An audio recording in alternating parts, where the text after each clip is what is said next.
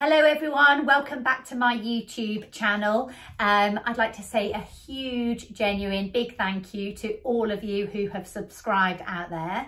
As many of you already know, I am a personal stylist. That is my normal day-to-day job. I also teach others how to become personal stylists. And these videos just started in lockdown because my clients kept asking me for advice on what they should wear.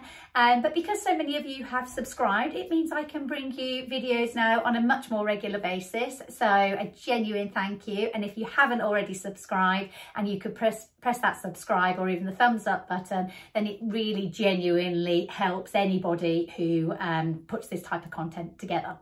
So today's video, completely different to anything that I have brought you before. It's not a haul video. It is one that you have requested, or a number of you have requested. It's about body shape. And today's is the first out of a series of body shape videos I'm going to bring you. And we're going to focus today on the theory. We're going to look at how you can work out what body shape you are. Indeed, what are the different body shapes? Does everybody fall nicely into one category, or are we often two or three? And then why it's so important as well in styling that you consider your body shape. And then thereafterwards, each week I am going to be bringing in a different lady to dress. This won't be a model. This will be an everyday mum, lumps, bumps, right places, wrong places, tall, short, big boobs, flat bottom, everything I can find shape-wise. So I can actually give you guys an idea of how I would approach styling them. And we'll do that all live on camera as well. I'll be talking you through the do's and the don'ts. I'll show you why one type of top suits them and why the other top doesn't. Okay, but for today's video, let's get started. Okay, so why is body shape so important in the styling process? Cue Dolly. Dolly here is a mannequin that I have had with me for many a year. She is the perfect hourglass figure. Can you see that? So her shoulders and her hips are perfectly aligned, and her waist here goes in by at least 8 to 10 inches. Now, why Dolly here is so important in the styling process is because all high street clothes are designed to fit this shape of body. They're not designed to fit a straight up, straight down body. They're designed to fit this hourglass shape. So as a stylist, all I am trying to do is put your figure back into an hourglass shape. So for example, with myself, I'm kind of in between an hourglass and a pear, depending on how many pies I've been eating. So it means I am hippier down here. So this is where I carry my weight. I've got a smaller waistline here. So in order to ensure that the clothes are fitting me and I am recreating this balanced look, I usually would extend my shoulders a little bit, like you can see it there, I think you can. When I do that, it's going to make my waist look smaller, and hopefully it's going to be more balanced out with my hips. But you don't have to necessarily always broaden. There are other little techniques that you can use. So even the fact that I've got my hair down today is going to add volume to my shoulders and balance out my hips. If I was to pull my hair back like that, I'm probably going to look more slender on top, and my hips will therefore look a little bit bigger. So each week I'm going to bring on, like I said, a model, and I'm going to show you with each shape how I would balance them out using different items of clothes. It's not all about putting shoulder pads on everyone and big A-line skirts on other people. And there are really subtle choices of clothes that you can make that will put everybody's figure back into here.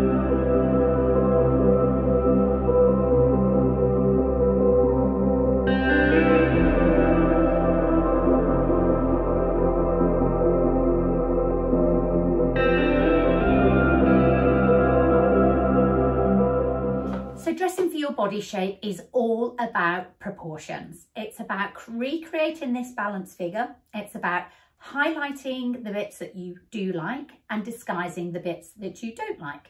So today, for example, I've got a lighter colour top on top. I want you looking here, don't want you looking down there. So first step in the process is to determine what body shape you actually are. And there are a couple of ways in which you can do this. The first is actually to measure yourself. So I'll just grab Dolly back and I'll show you how you would do this. Okay, so first of all, you're going to measure the shoulders, the waist and the hips.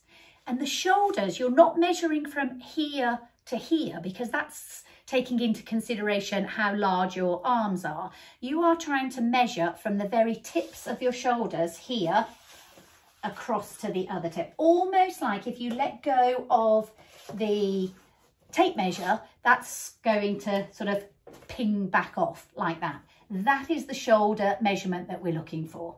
Then we're going to measure your waist, which is typically around about an inch above your belly button.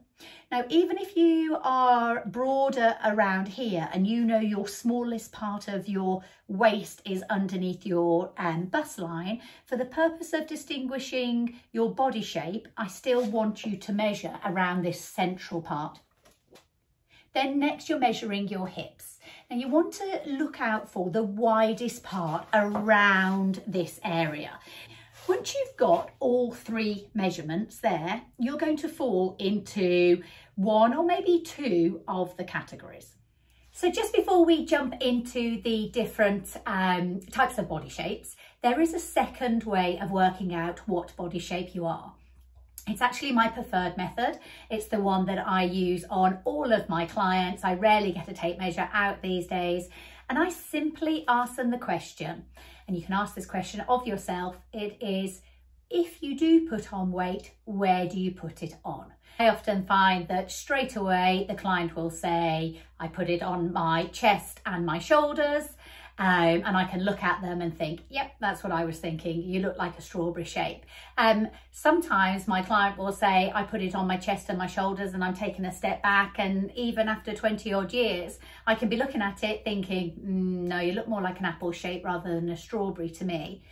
But usually I would say my clients are right, because you know your own body better than anybody else. And sometimes it's just what we're wearing is causing us to be imbalanced and look bigger in areas than we actually are. So yeah, just simply ask yourself, where do you put on weight?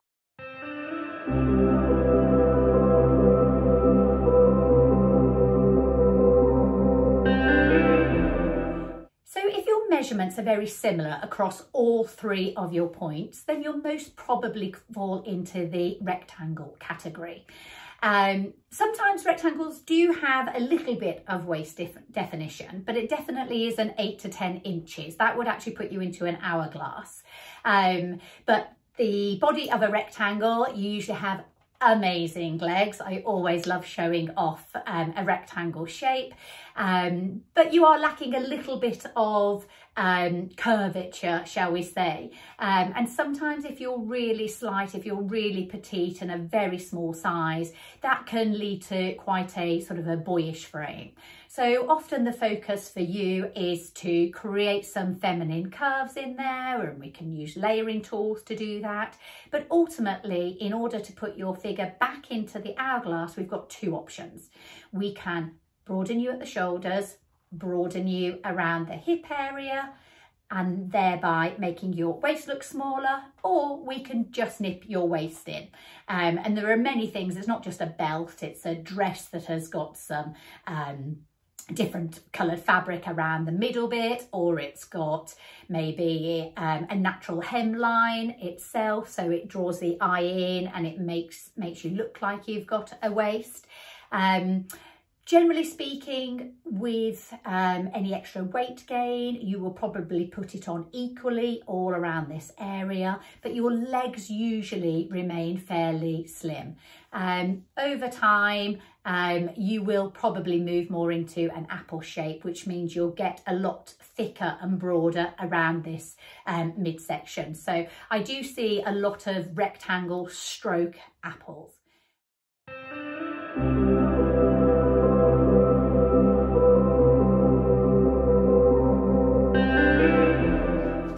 when you take your measurements, your waist is your biggest measurement, bigger than your hips and your bust, then you are most likely to be an apple shape, or a oval shape we sometimes call it.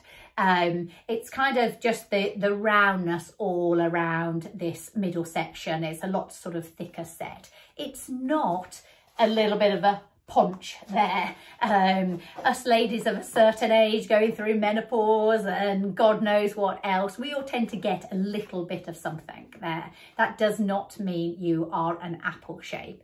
It just means you've got a little bit of extra weight there. An apple shape carries it all around the midsection. I'll try and put some pictures up for you.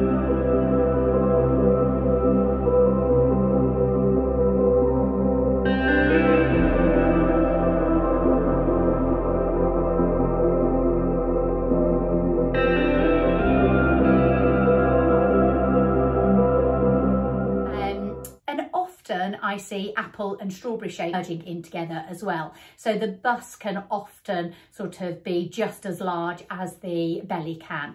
And that's where the sort of more oval shape comes from, where it starts here and it's sort of oval all the way down to that area.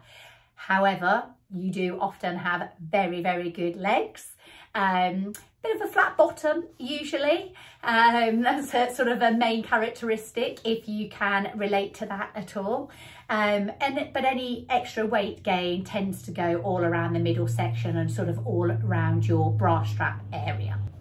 So our styling goals to get an apple back into the hourglass shape. We've only really got one option here, and that is to broaden you at the top, broaden you from the hips, so very much like the rectangle, and sort of skim over this tummy area here. We can sometimes try and nip you in the waist. There are some tools, and when I bring my apple shaped model in, I will show you how to do that. But generally speaking, I will be broadening you. Now, you probably noticed already I'm using this term broadening quite a lot, and usually it's the type of things that my clients will kind of give me that really scary look about, because they ultimately, most of them rightly or wrongly, want to look smaller, and there's me coming in saying we're going to make you look larger here, we're going to make you look larger down there. But I will explain why I'm broadening each model as I dress them live on camera. So we're just covering the basics today so you can at least identify which shape you come into. So for the apple, we're going to try and create length in the torso. We're going to try and skim over. We're going to try and get focus attention upwards to sort of this area and above, maybe a nice V-neck, put in a nice necklace in there. Or we want to focus attention down onto these amazing legs. They often have really lovely slim arms as well. So it's great in the summer with nice hand arms. We can get all the attention away from that section basically. Okay.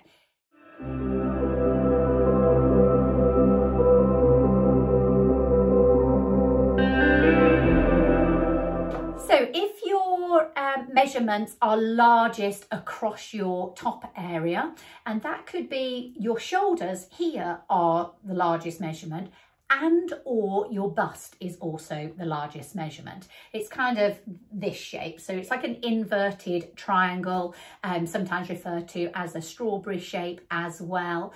Again, you tend to have really, really narrow hips, sometimes a bit of a flat bottom as well, usually lovely, lovely long legs and really nice slim arms, but it is kind of that body of a swimmer really.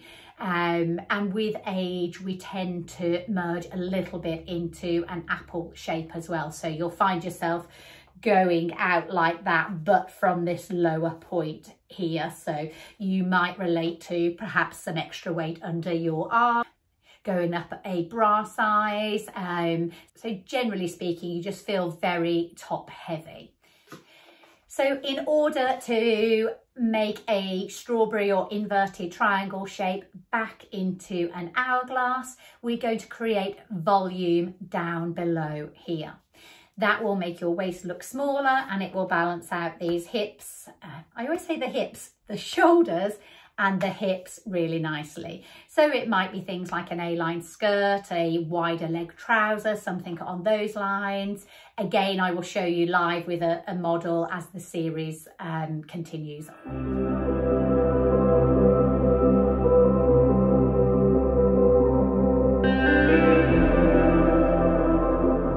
So if, like me, your measurements have shown that your hips are your largest area, your waist is relatively small, and so are your shoulders, then you're more likely to be a pear-shaped. Now, just something to add in here, again, all of this detail will be coming through the next videos, but it's important to say that I'm only a slight pear. So let's say I'm a UK 10 on the bottom. Then up the top here, I'm only like an 8, and if a 9 existed, I'd be like an 8, 9, and then a 10. So I don't need to broaden my shoulders out on every single occasion. It depends on what I'm pairing it with. But a true pear would usually have a 2 size difference. That's a 2 dress sizes difference between their top and their bottom. Then you have to be really, really strict on the pear rules of trying to broaden your top half to balance out this bottom half. Pears have usually got smaller bust.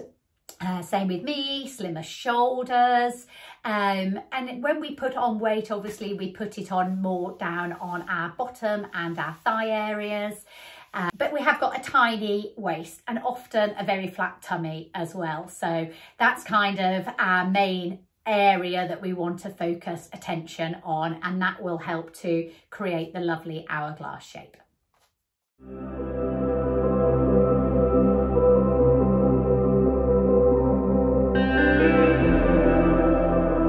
Finally, we have the hourglass shape. So this notion of the perfect figure, the one that all the clothes are made for. So what you've got to be really, really careful about is not disturbing the balance. So for example, if you're a perfect hourglass, you wouldn't wear a big A-line skirt and then a little strappy top, because suddenly you're going to make yourself into a pear, because the strappy top will make your shoulders look smaller and the A-line skirt will make your bottom look bigger. So you'll be back to that sort of triangle shape. So your styling rule is whatever you do at the top, always do off the bottom, and always show off those beautiful curves, regardless of your size. The curves that you have naturally been born with are incredibly feminine, definitely need to be celebrated and shown off. Now, I dress real women every single day, and if I'm not dressing real women, I'm teaching people how to dress real women. And I can categorically tell you that most women don't perfectly fit into just one category. Most women are at least 2, and especially over their lifetime, they're going to move from one category into another. For example, strawberries tend to go into apple shapes with age. Hourglasses tend to go into pear shapes with age. So if you can relate to that, you think I'm a little bit of a pear, but I'm a little bit of a rectangle as well, then you need to watch the videos that are coming up relatable to both of your shapes and follow the styling rules for both of them.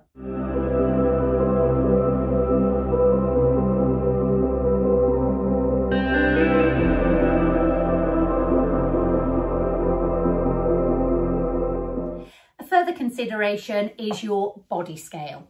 So this is whether you are petite, tall, average height, plus size. This is really, really important. Let me try and explain how body scale affects the styling process. So let's say we have an apple or oval shaped woman, and she is a UK size 16, and she is 5'9", so she's really tall. I'm 5'3", so she's up here, but both of them are a UK size 16. Now the taller lady, because of her height, already probably looks a dress size smaller than the smaller lady, and rightly or wrongly, the smaller lady is going to look shorter and wider.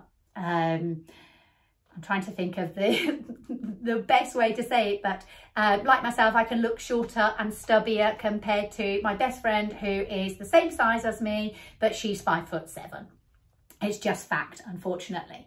So when we start to consider body scale as well as body shape, different rules come into play. So for example, on the petite lady, we might want to look at colour blocking, for example, which is going to elongate the frame. Where on the taller lady, we might want to focus on her lovely slim legs, and she doesn't need to be colour blocked, and we can put the lighter colours on her bottom half to show off those lovely legs. Where the 5'3" apple at UK size 16, she perhaps doesn't feel comfortable showing her legs because they're not going to be as slender as her counterpart. So my point is, it's not enough that you just understand your body shape. You need to understand your body scale as well, and follow the relevant rules for both your scale and your shape. And then finally also for your lifestyle, which will be another video as well. Okay, so I did say it's going to be a short and sweet video today because I don't want to throw too much information at you in a general manner. I want to have a model here at the side of me because it's really actually hard to explain why I would broaden somebody and why I would put this particular top on them without them here to for you to see. So that's what I'm going to be doing over the next couple of weeks, so please stay tuned, and there will be another video going up shortly on what's new in my wardrobe this week, and obviously party dresses. Party season's coming up, so please don't forget to subscribe. It really does help me out and I'm very grateful for it. So bye for now, I'll see you again shortly.